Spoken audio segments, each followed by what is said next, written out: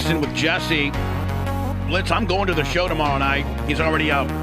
Said come straight to the tour bus because we're hanging out. But we're hanging out before. So I'm going. That'd be awesome.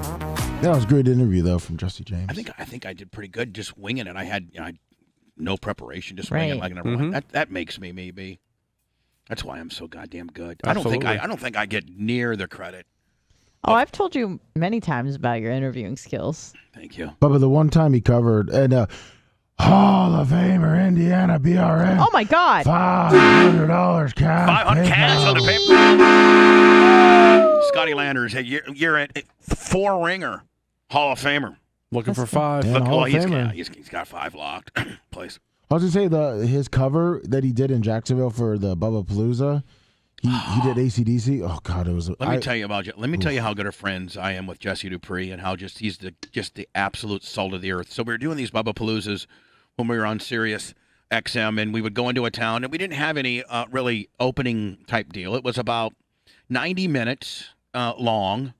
It opened up usually with I think 25, and Carl opened it up with like a little ditty. Yeah. Then Spice Boy came on and did like 15 minutes. And then Brent came on and did like 15 minutes. And Miller. And then Miller came on and did like 15. I think Miller was one of the first couple. And then Manson came on and did about 20 minutes. And then it was intermission. And then the second, it was like a 10-minute intermission.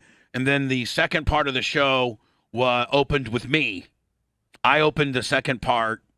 I did 20 to 30 minutes, and then Ned closed the show with 30 minutes.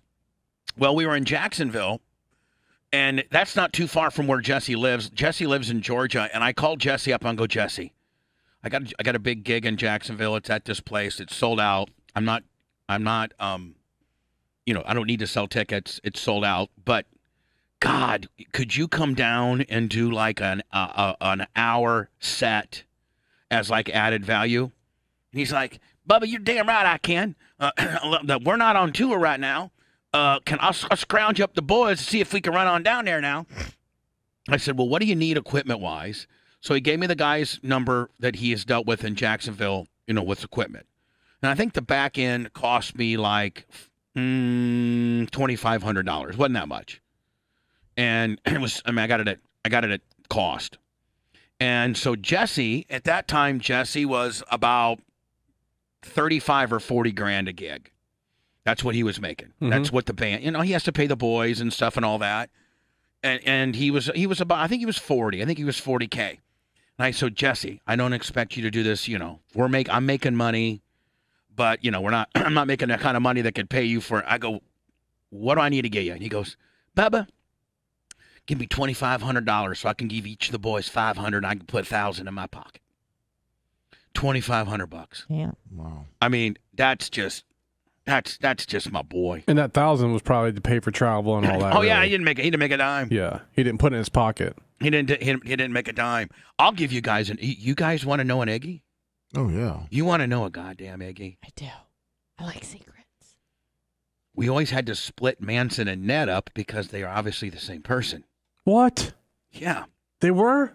So what we would do is I'd always have the reason why Manson closed Act 1 was because during intermission and during my 30 minutes, it gave him 45 minutes costume change for Donna to do the makeup and the costume, and they added these prosthetic wrinkles and stuff like that, and then we had a certain and Ned was only lit in blue because it was dim but blue purples.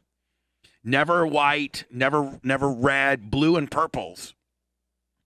And then he would close the show, and then we would have Donna's father-in-law, Bob. Blitz, I don't think I've ever told this.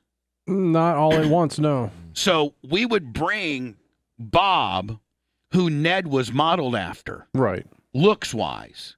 So Donna's stepdad, I think,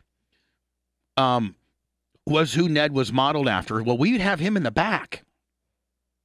and he'd have the same clothes that Manson went out with. Mm-hmm. So Ned would close the show, people would go crazy. I'd get back up, and I would bring everybody out on stage to thank everybody. So I'd be like, okay, thank you, everybody. Hey, I'd bring the wives. Sometimes my mom would be there, giving Manson time to tear off all of his makeup and to wash his face and stuff like that. And then I'd be like, and then I'd say, Manson, and Manson would come out in a completely different outfit, the outfit that he wore, for his act. Mm-hmm. And then I'd say, and he just, he's probably out back, smoke getting high from his big show he just put on. Give it up for Ned. And then Bob, who would, and people would be like, how are they? I thought, man, it was the biggest Santa Claus whoddunit. I'm a showman, ladies and gentlemen. I can't help it. Jackson, make that a piece right there. That'll blow people's minds. Remember when Jeff Bird found out that Ned was fake? He started crying. Jeff Bird, he goes, Bubba, I swear to God, I feel like I'd just been hit in the gut. So, yeah. So I would bring Manson on fairly. I know I'd bring Ned. I brought Ned on last when I was introducing him. But I thought maybe I brought Manson on last because it took him a while to tear everything on down, and Ned was already ready to go. Mm-hmm. And Bob would just sit in the back and eat and get free stuff.